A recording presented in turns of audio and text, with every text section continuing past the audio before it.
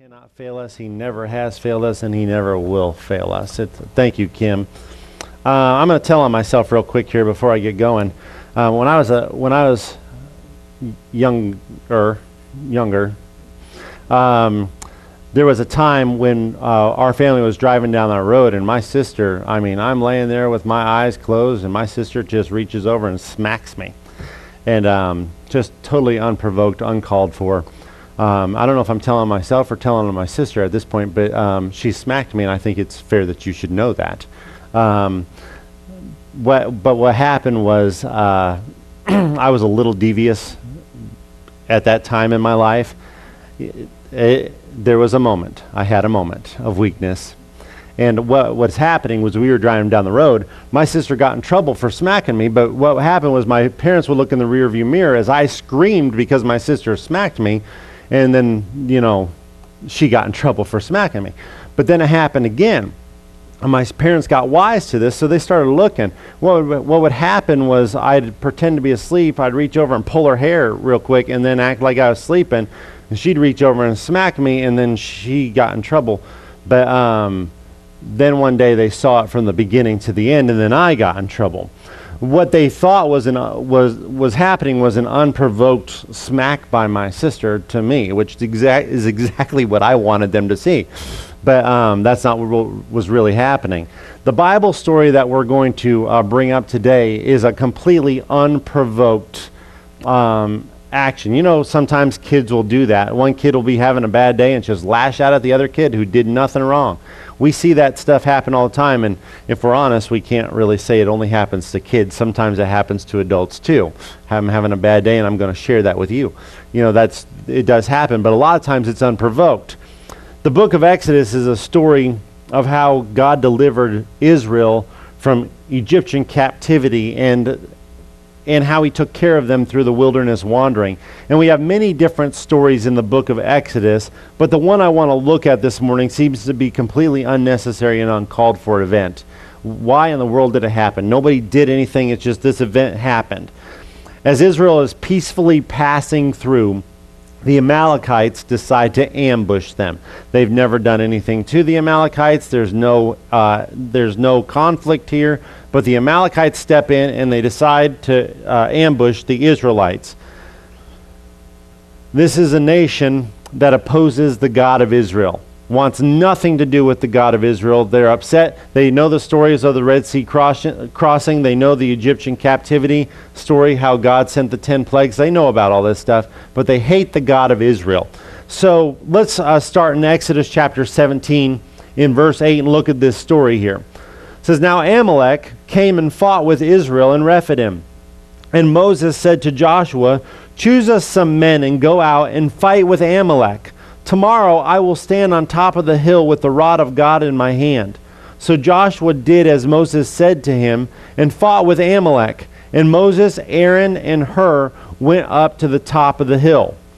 The Amalekites have declared war, and Moses lays out the battle plan. "Joshua, you go fight, and I will take the rod to the top of the hill." And it sounds like a good plan if you're Moses. Moses' side of this it's a pretty sweet deal. Joshua's part was to get right in the middle of the army who wants him dead, and Moses' part was to run to the top of the hill with a stick. You go in there and fight the Amalekites, and I'll go stand on top of the hill with a stick. Seems like a good plan, and it's a good plan if you're on Moses' side of the deal. It sounds like a sweet deal. Now, the one thing that we don't see happening is Joshua complaining. He doesn't complain about this plan. Somehow this seems to be a good plan to Joshua too, and he obeys the battle plan here. You see, Moses doesn't just say that he's going to stand on top of the hill with a rod. He says he is going to stand on top of the hill with the rod of God. That's what he says. It's not, I'm going to go up there with my stick. No, he says, I'm going to go up to the top of the hill with the rod of God. Whenever you see a miracle performed by Moses, the rod is with him. Look through the stories of Moses. You'll see that every time he performs a miracle, he's got this rod with him. This rod represented God's power and God's presence. This was a representation that God was doing it. It could never be said that Moses performed any miracle on his own. Every time he performed a miracle, he had that rod with him. The message was very clear that God is the one doing the work. So that rod represented God, and Moses used that rod every time a miracle was performed. Moses was going to show Israel that God was still fighting on their behalf. And God was going to reinforce Moses' statement with what happens next. Look at verse 11 with me. It says, "And so it was, when Moses held up his hand, that Israel prevailed, and when he let down his hand, Amalek prevailed. But Moses' hands became heavy. So they took a stone and put it under him, and he sat on it. And Aaron and Hur supported his hands, one on one side and the other on the other side. And his hands were steady until the going down of the sun. So Joshua defeated Amalek and his people with the edge of the sword."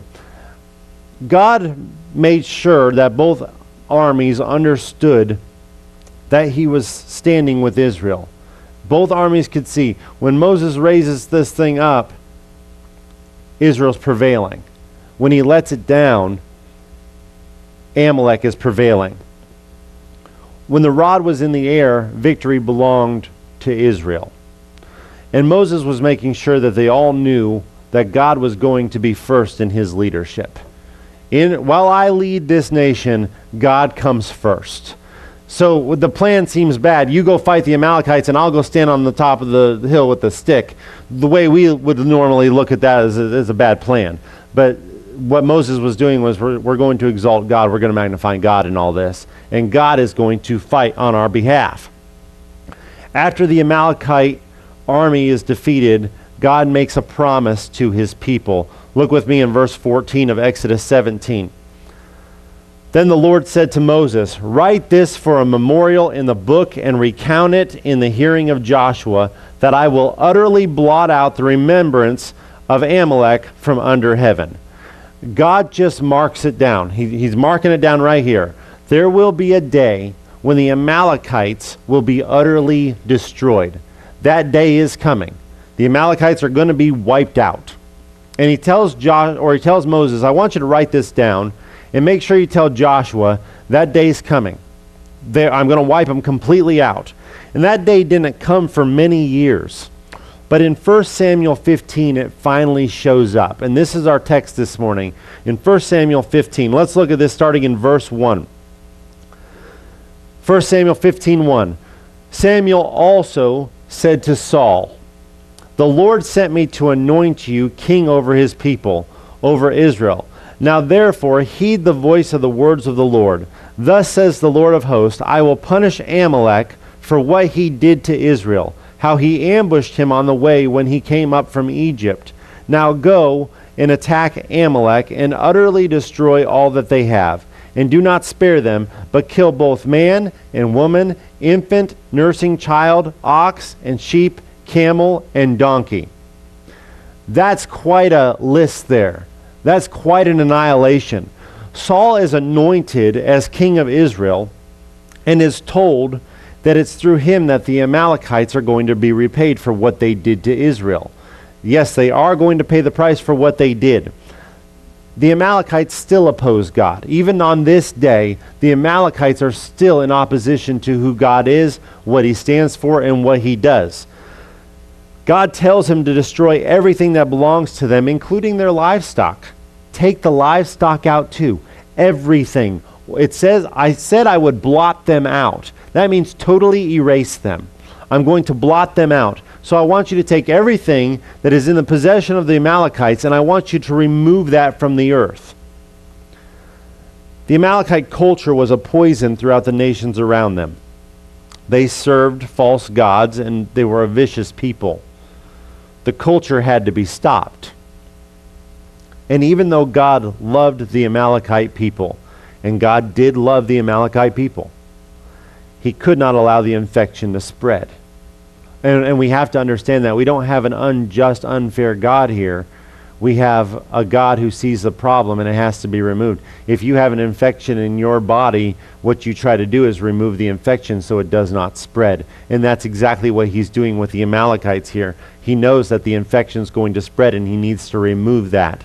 So he commands Saul to take them all out. The Amalekites' hearts revealed that they were never going to repent. God was able to see that. These people are never going to repent. So we need to remove them so this influence doesn't spread. But Saul's heart was soon going to be revealed by his actions also. Look at verse 7 of 1 Samuel 15. And Saul attacked the Amalekites from Havilah all the way to Shur, which is east of Egypt. He also took Agag, king of the Amalekites, alive, and utterly destroyed all the people with the edge of the sword. But Saul and the people spared Agag, and the best of the sheep, the oxen, the fatlings, the lambs, and all that was good, and were unwilling to utterly destroy them. But everything despised and worthless, that they utterly destroyed. Now, did Saul attack the Amalekites? Yes, he did. He did attack the Amalekites. Was this an act of obedience? Actually, no. It wasn't an act of obedience. Saul went in and attacked the Amalekites, but he did not destroy King Agag. Now, what was the command? To utterly destroy the Amalekites. Take everything out. And what's it say that happens here? It says he takes King Agag back with him. He spares this guy. He basically keeps the Amalekite king as a trophy. Our kingdom conquered your kingdom. And he keeps King Agag as a trophy. But it also says that he kept the best of the sheep and the oxen. So Saul's not doing what he was told to do. He's keeping some things back. He held on to the things that were pleasing to him, but destroyed everything that he saw was worthless. That's what's going on in the story here. I'm supposed to kill everything. I'm supposed to wipe everything out, but man, that's good livestock there. Those are good sheep. And the king, I can keep him, and I can show victory over this king and keep him as a trophy. This works out. This works out really good. What Saul failed to see was that sin always comes with a price, and that price doesn't always just affect you. It spreads. God not only saw what Saul did, he also saw the heart that Saul did it with. So God speaks to the prophet Samuel and sends him to confront Saul. And when Saul sees Samuel coming, he greets him with a tone of celebration. You almost feel bad for Saul because he doesn't see what's going on here. But let's look at verse 13 here. It says, then Samuel went to Saul, and Saul said to him, Blessed are you of the Lord. I have performed the commandment of the Lord. I did it. What God told me to do, I've done it. God commanded me to go in and annihilate the Amalekites, and I did what he said. And he says, hey, it's good to see you, Samuel. Saul doesn't realize that Samuel and God have already talked. Don't you hate that? When somebody's got the inside scoop and you're not on the same page yet. Well, Saul's not on the same page yet. Like, oh, it's good to see you. Actually, it's not, but you feel like it is. Hey, I did what the Lord commanded me to do. I did what he said. You see, Saul was perfectly content with the decision that he made. I went in, I killed the Amalekites, I kept the king and kept the livestock, and everything's good. They're gone. They're not a nation anymore. We destroyed them. The Amalekites were defeated, and Samuel got to leave with something sweet out of the deal too. I got to keep something that I liked, and I did what God wanted me to do. But Samuel was about to call him on his disobedience. And you can see Saul start to do what most people do when they're caught in the wrong. He starts throwing out good intentions and justifications. And by the way, you can all sit there right now and like, yes, I did when I was young. I did one time. Yeah, I did that too. We throw out justifications and good intentions when we're caught in the wrong. Look at 1 Samuel 15:14. But Samuel said, What then is this bleating of the sheep in my ears, and the lowing of the oxen, which I hear? And Saul said, Now catch this. I highlighted these things for you. I want you to catch this. They have brought them from the Amalekites, For the people spared the best of the sheep and the oxen to sacrifice to the Lord your God, and the rest we have utterly destroyed. Let's take a few seconds to look at the highlighted words here on the screen. Why do I hear sheep and oxen, Saul? Weren't you told to kill the sheep and the oxen too? Why do I hear sheep and oxen? They brought them. The people spared them, but we utterly destroyed the rest.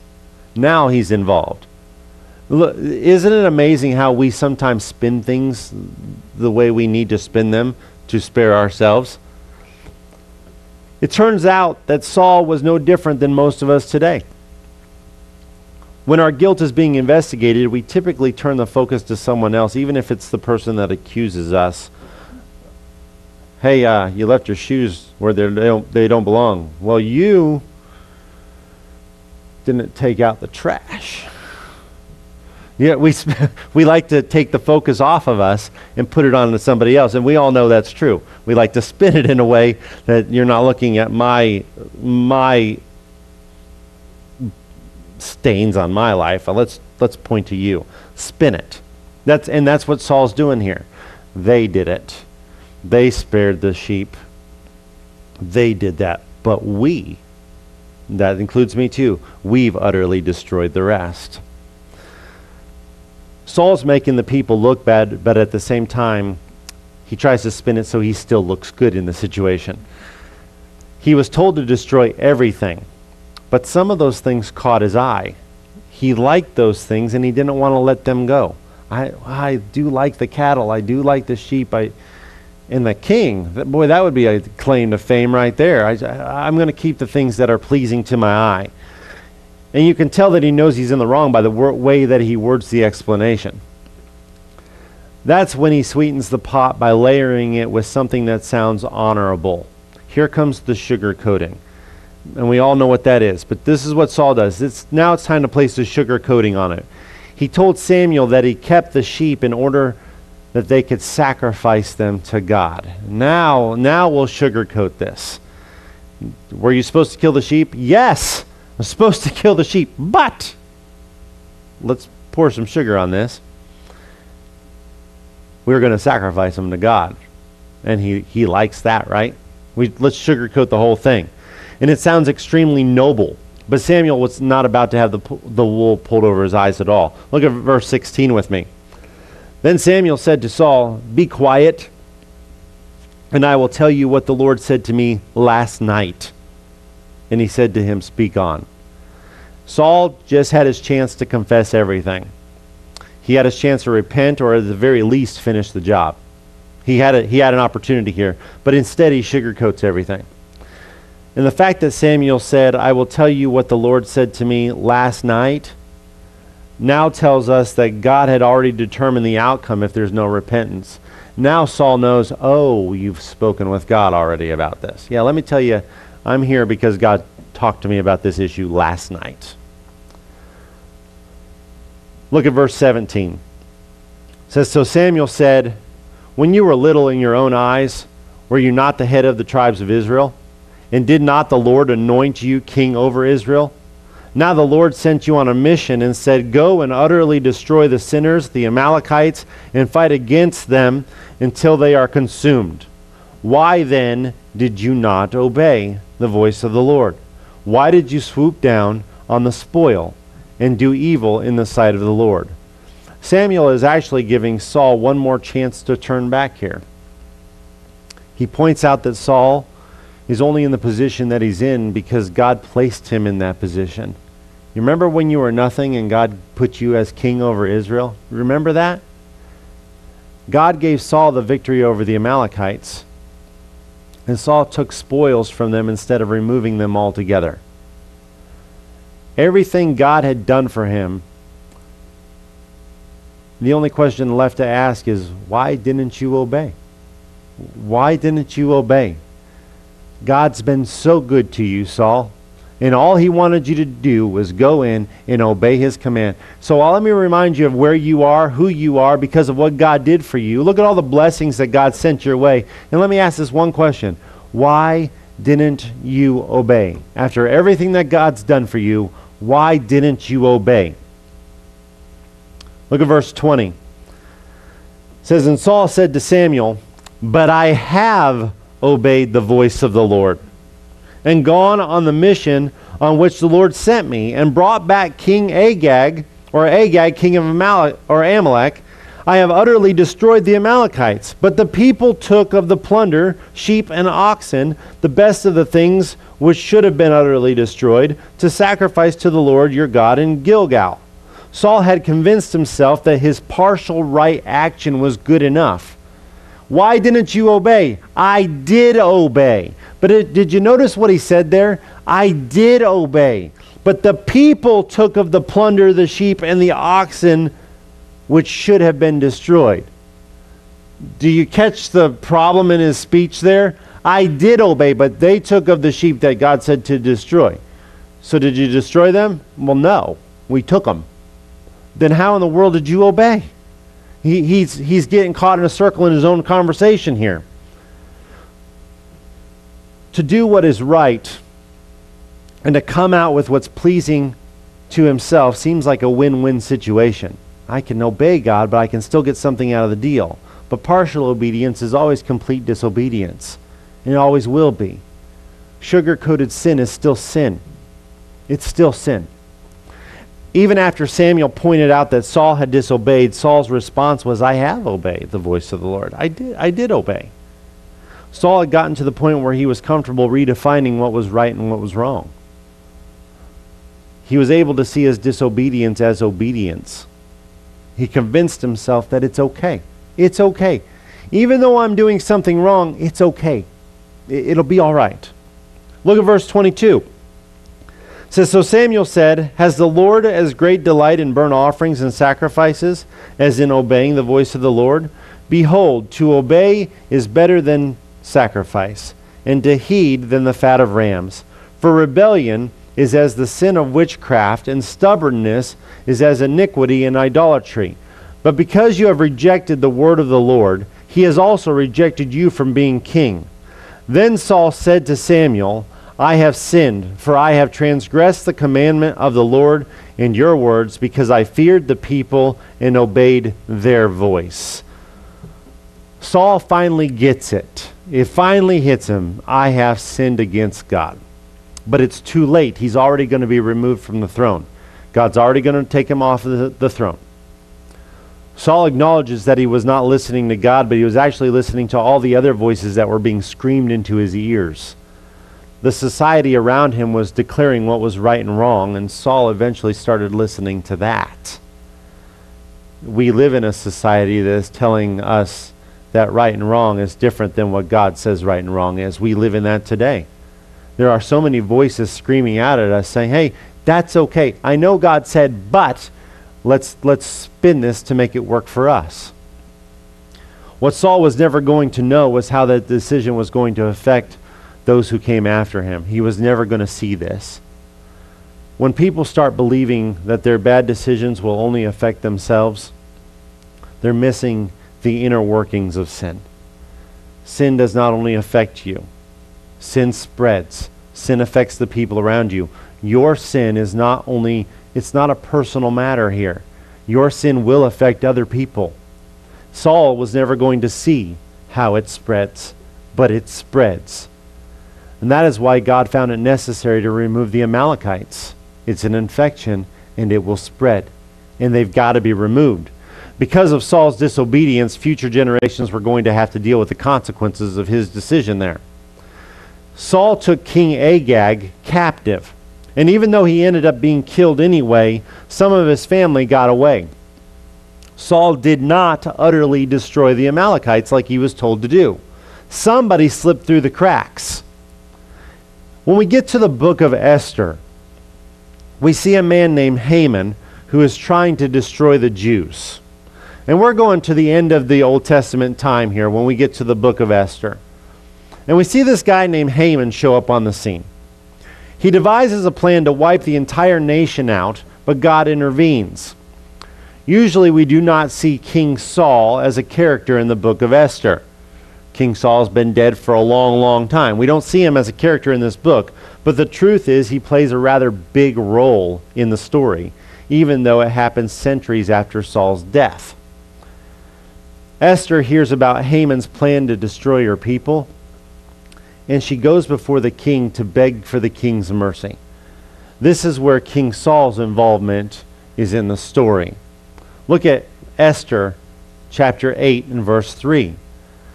Now Esther spoke again to the king, fell down at his feet, and implored him with tears to counteract the evil of Haman the Agagite in the scheme which he had devised against the Jews. Haman was a descendant of King Agag, the king who Saul took as a trophy. Somehow has descendants now. He wasn't supposed to have descendants. But then we see this guy who's in the same family show up in the book of Esther years later. Generations after Saul's disobedience, the Amalekites reconnect with the Israelites. They were supposed to be wiped out. They were supposed to be taken out. But Saul says, yeah, but I saw something I wanted. I obeyed God, but yet I hung on to the things that I wanted for myself. But I did obey the voice of the Lord. No, you didn't obey the voice of the Lord, because he said wipe it all out. Now, why did God want it wiped all out? Because he knew even a little bit left over was going to spread. And we see it show up again in the book of Esther. It was supposed to end in 1 Samuel, but it shows up again in the book of Esther. Haman was a descendant of King Agag. It's almost mind-blowing to think about it, but the book of Esther actually finds its origin in the day that Saul decided to sugarcoat his sin. Do you see that the book of Esther starts there? You're supposed to take him out. Yeah, I let it slide. And now the book of Esther is starting to be created even back then. Years ago, I took a group of teenage boys camping. If you're crazy enough to do it, go ahead and try it. But I took a group of I was a youth pastor, and I decided I'm going to take these guys camping because that sounds like something I can handle all by myself. So I went ahead and did that. I don't know, I had 7 or 8 teenage boys against one youth pastor. I got this. I've got this. Well, I can't go into all the stories of the evening, but it was an interesting evening. I didn't got this. But I thought I had a decent chance here. Before we had crazy adventures all evening long, and then before we went to bed, a park ranger came through and told us to put the campfire out. Before we go to bed, make sure your campfire's out. And I assured him that we would. And then he did something that I totally was not expecting. He asked me, how are you going to put it out? Like, we're going to pour water on it. There's a river over here. We're going to pour water on it. And he told me that there's more to it than that. Like, okay, I thought water takes out fire. I thought we were good to go. I was a young youth pastor. I didn't know what I was doing. It's just, yeah, we're going to pour water on the fire. That usually works. At least in legend it does. I thought we'd try that. He says, there's more you need to do. He said, after you pour the water on it, you need to stir it up. And then you need to pour more water on it. And then you need to stir it up again. And then pour more water on it. That is when you put the fire out. It seemed like a little bit of overkill to me, but we followed his instructions. Like, all right, well, sounds like the Elijah story, you know? Yeah, I'll just keep pouring water on this. So we did it. We poured 3 buckets of water on this fire. We stirred it around, and then we went to bed. His main concern was not that we put the fire out. His main concern was that we put every spark out. And I'm not asking you to get rid of the flames. I'm asking you to get rid of all the sparks. I want you to put all the sparks out, not just the fire. Even though I thought he was asking a little bit too much, he was absolutely right in being so cautious.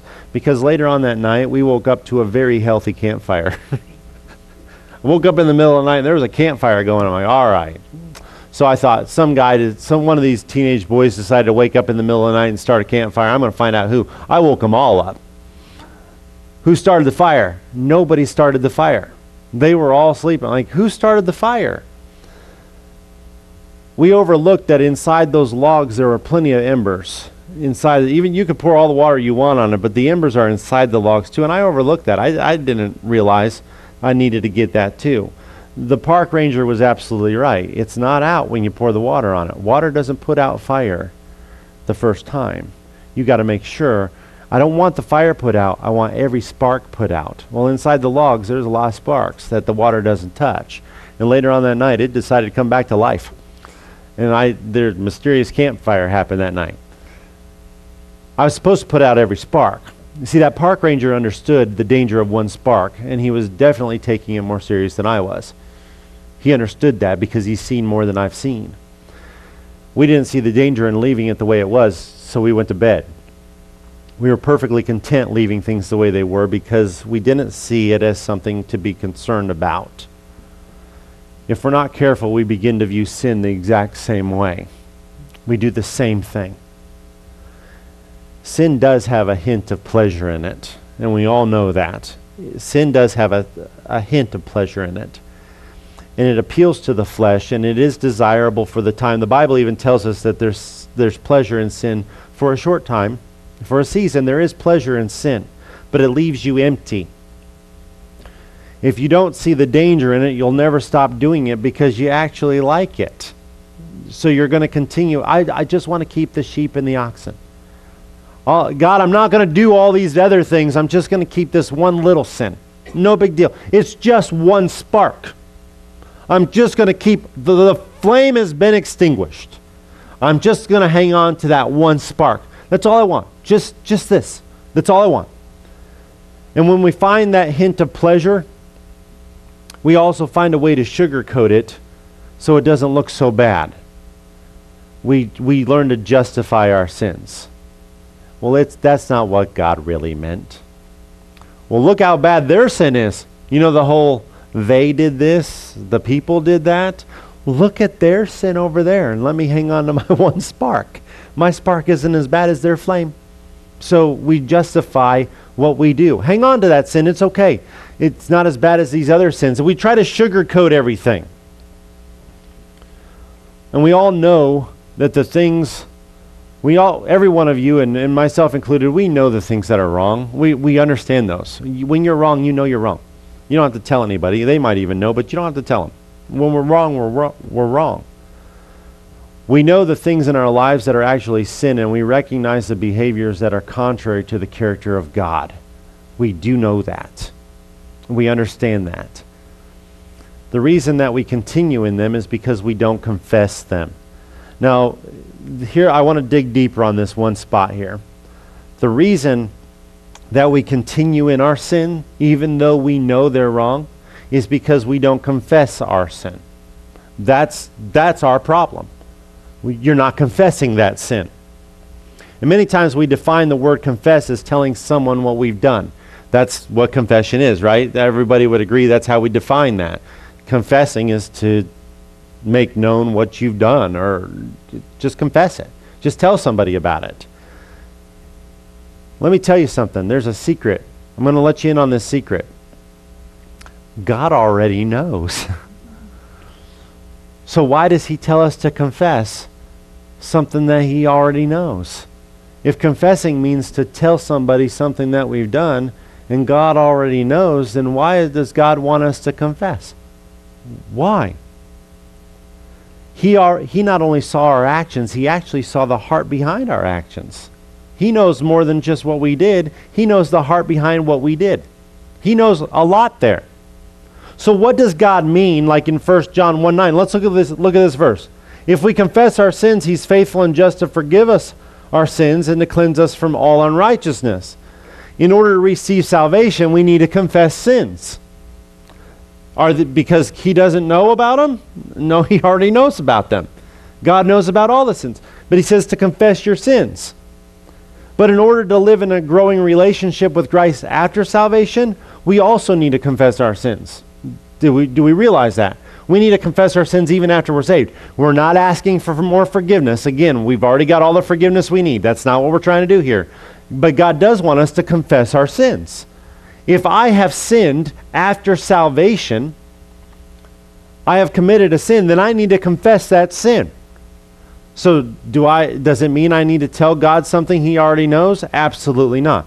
We need to dig deeper here, because God's not saying, hey, tell me, I'll pretend not to know, and I just need you to tell me about this. That's not what's going on here. He says, I want you to confess it. In order to receive salvation, we need to confess our sins. And even after we're saved, when we do sin, we need to confess our sins. Let me show you another place where the word confess is used in the Bible. Philippians 2:11. And that every tongue should confess that Jesus Christ is Lord, to the glory of God the Father. Now, are we informing Jesus of something he doesn't know about here? Oh, by the way, you're Lord. I knew it all along. I had a feeling I was Lord. No, we're not telling him something he didn't know. The word confess here actually means to agree about something. It means to agree on that matter. When we are confessing our sins, we are agreeing with God that it was wrong. We are agreeing that it was sinful. I agree. I agree with you. And until we see that there is danger in one spark of sin, we will not actually focus on extinguishing it. Until you agree that there is danger in that spark, you're not going to worry about putting it out. It's not going to be a huge issue to you. Kind of like when we had that campfire going. I went to bed perfectly content that I had done enough to protect us from seeing another campfire that night. Those sparks were not important to me. I didn't focus. I would have had to agree with the park ranger that that was a potential problem in order for me to put any action behind it. And when we don't see the danger in one spark of sin, we don't focus on taking that spark out. And if we're finding even one spark of pleasure in it, we will sugarcoat that and justify it. Yeah, but I like that sin. I'm finding pleasure in that sin. I want to keep that sin. Why aren't you getting rid of it? Because I don't agree with God on what it is. I will not confess it. I will not agree with you. And that's a scary place to be. I know I'm supposed to confess my sins, God. Well, I did this. There, I confessed it. That's not what I meant. I need you to agree with me on what that is. Are you wrong? You know those times when we're supposed to tell somebody else that we're wrong and how hard that is? I was, you know that sentence that we've all used? I was, that God wants us to do that too. Do you see what you did? Yes. What is that? It's wrong. It's sin. It's unrighteous. It's unjust.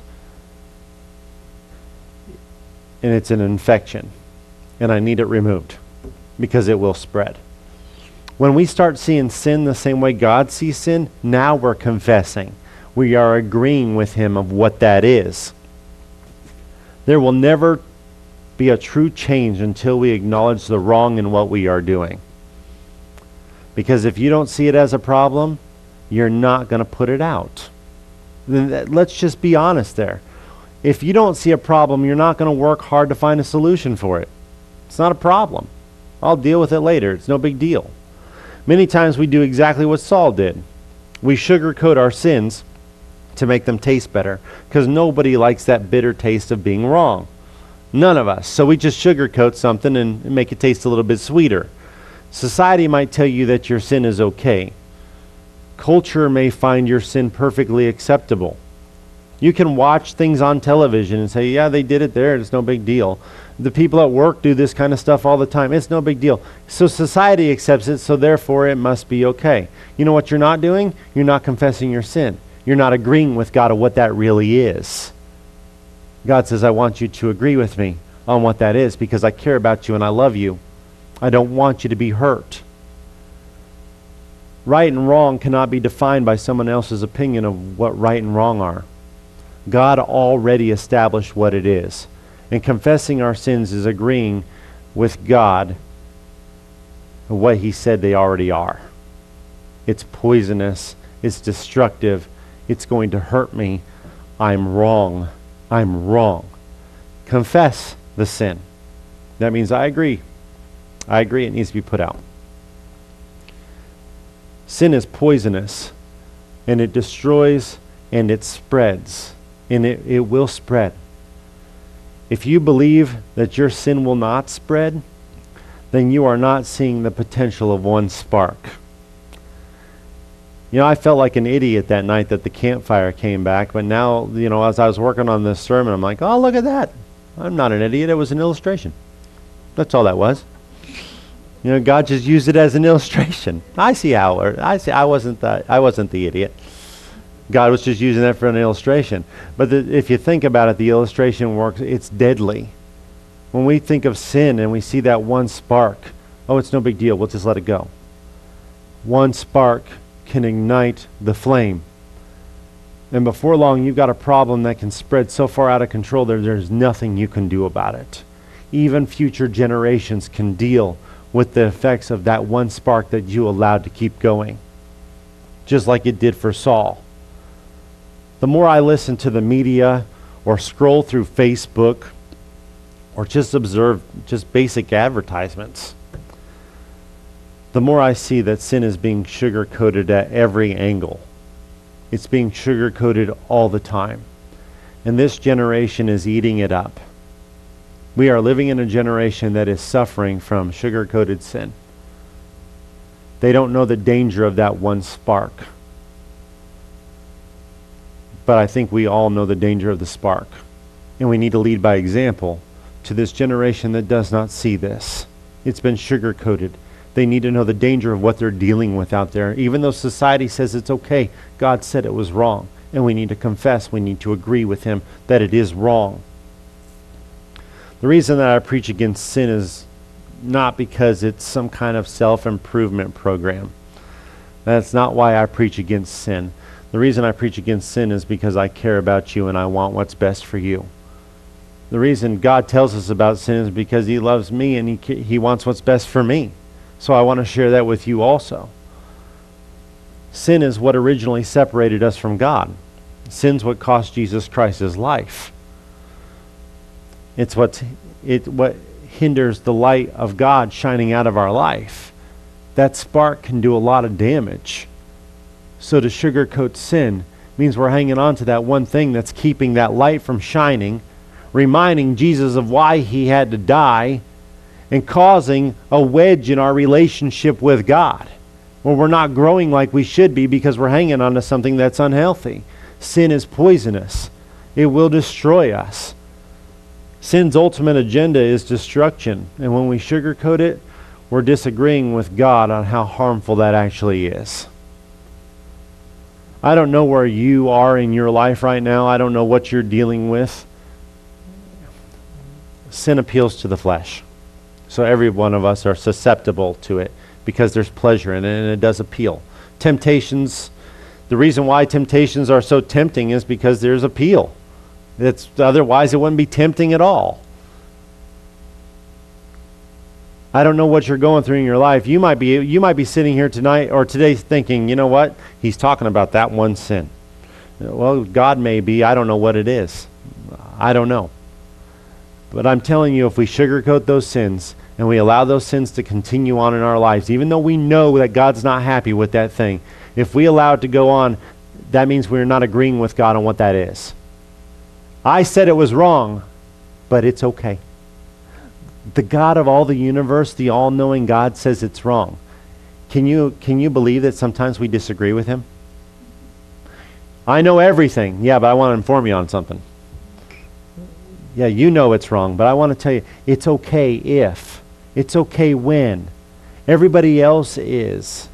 Turn the focus somewhere else. God says your sin, that one spark, is going to destroy you and it's going to spread and it's going to affect other people too.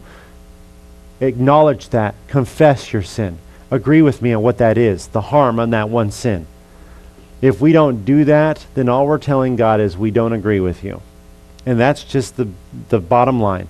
We are telling God, I'm going to hang on to that because I do not agree with you on what you said that is. Sugar-coated sin is still sin. It's still sin. And God gave us a really good example of the life of Saul here and shows us the effects of what sin can do. make sure we are standing where we're supposed to be standing with God, because a whole world without God needs God, and you are supposed to be the light to shine to the rest of the world. Stand with me this morning. Dear Heavenly Father, thank you for this example.